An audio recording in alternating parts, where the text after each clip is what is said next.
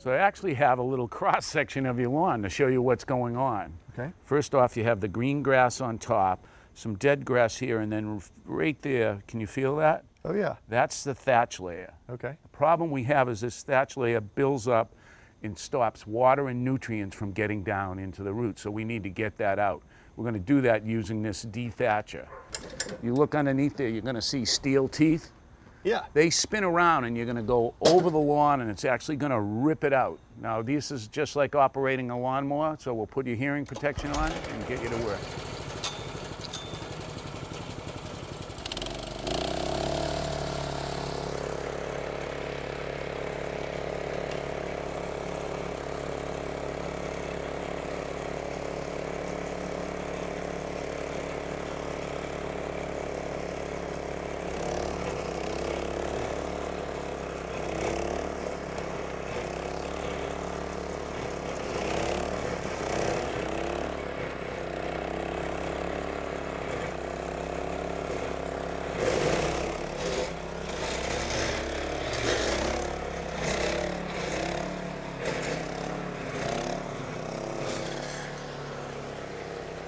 All right, our next step is to aerate the lawn. Now, aerating the lawn is the best thing you can do short of applying chemicals.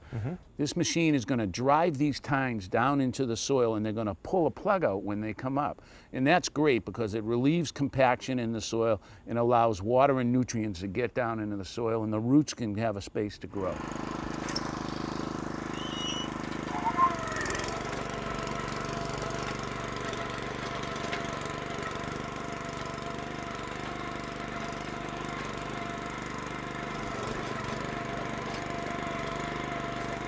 Lane, take a look at these cores that the machine pulled out.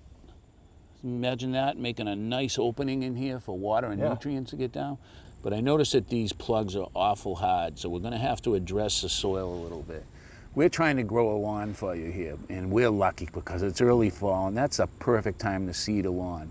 It'll come up in a week or two and start growing and outcompete the weeds, which are starting to fade right now. So next spring, the grass will come up again, and the stronger the grass is, the more it inhibits the weeds. But we have to do a couple things. The first thing is I did a soil test and found out that your acidity is a little high. So we're going to address that by putting lime down on the lawn.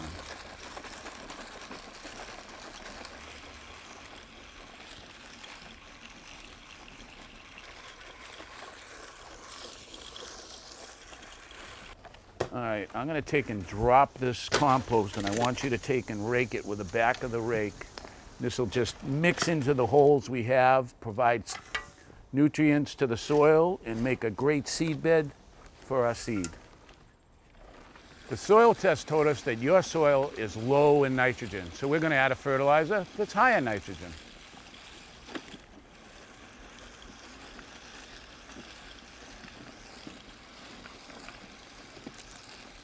Now, all our preparation is done and we're ready to seed. You would think here in Kentucky that we'd use bluegrass, but bluegrass is a really hungry seed. When it grows up in the grass, it likes a lot of water, a lot of fertilizer, and it doesn't like shade. Well, you've got shade condition here and you're not going to be out watering continuously.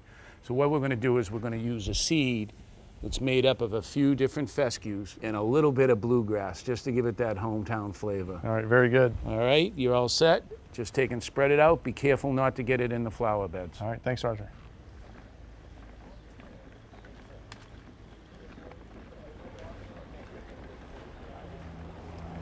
All right, Lane, I want you to take and give it a coating of water, meaning I want the top wet, but I don't want it soaked so it comes running off the hill. Okay. Now I want you to do this 2 or 3 times a day, keeping the top of the soil moist, but not making it so wet that it runs off. All right, one very important thing I want you to do. When the lawn gets up to 3 inches tall, cut it back to 2, but I want you to bag it. I don't want all the clippings to smother the new seedlings. And if it's wet, don't let anyone on that lawn. They'll leave footprints all over it. All right.